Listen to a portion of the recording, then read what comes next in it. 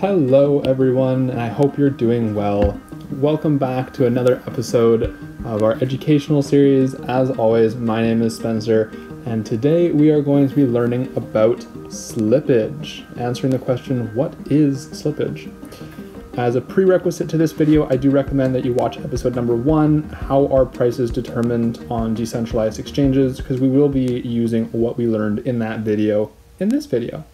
So let's get started. Before we jump into anything too specific, we have our key terms and type of definitions to go over. Slippage is the difference between the quoted price and the final price. This is due to changing market conditions and your order's effect on the market. The first one being that other orders were executed before your order, and that caused the price to change. Now, the way that transactions work on the blockchain, when you initialize a transaction, it goes into something called a mempool, which is kind of like the lobby in which transactions hang out in before a validator node constructs and builds them into the next block in the blockchain.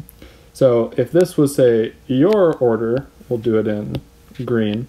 This one over here was your order, and this blue one over here was somebody else's order.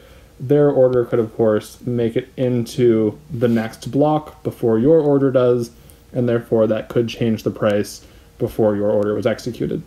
The next way that slippage is caused is because your own order caused the price to change. Now, before I jump into this one with an example, I will warn you guys that some of the mathematics that I'm going to use in this example might not be totally 100% accurate. And that's because the purpose of this example is to explain to you the concept behind slippage and not necessarily how to calculate slippage mathematically. We can go over that in another episode though. So for our example, as usual, we'll set things up with BNB equaling about 500 bucks. Let's change that 5 real quick. 500 bucks, and we'll put $10,000 worth of liquidity into our pool, which means 10 BNB and 5,000 BUSD.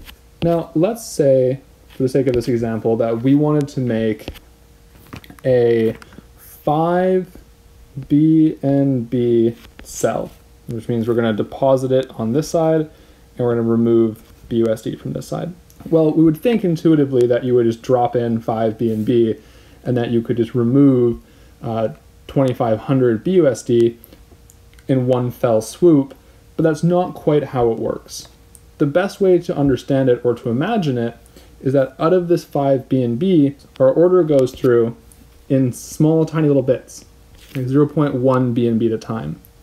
So this 0.1 BNB goes into the pool, and this BNB moves up just a little bit, and the BUSD moves down just a little bit, and out of the other side we get 50 bucks.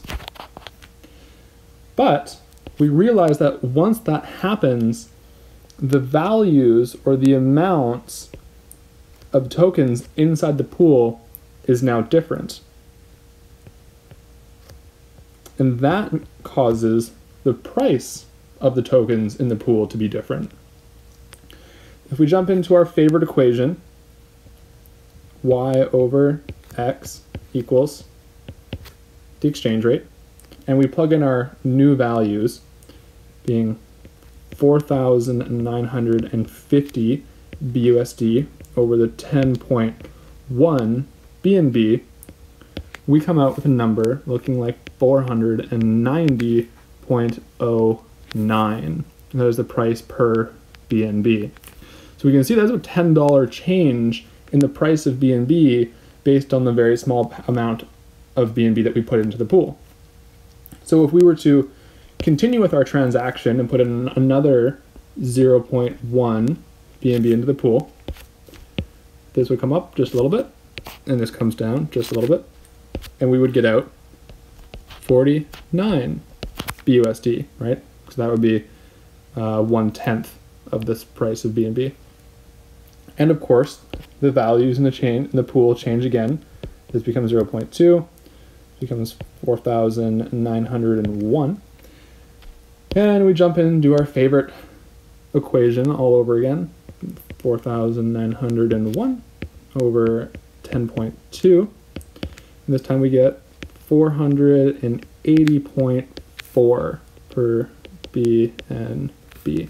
So you can understand that every little bit that we put through the pool changes the price. Now, it's not always this dramatic of a price change, but in this example, it's quite significant.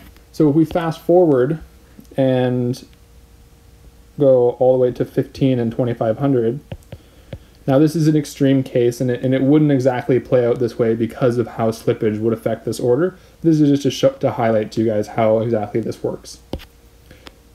This would be 2,500. This would be 15.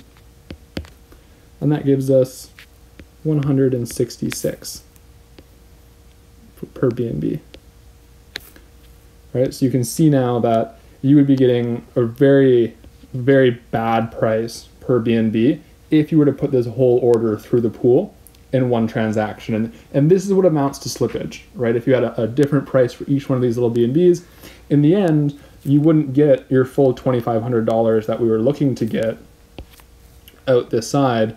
You know, you might get something much closer to 1,500 as your final amount that comes out due to slippage. And this is essentially how it works.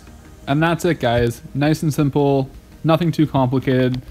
I hope you learned something in this episode. Please tune in back in next time where we're going to be learning about liquidity.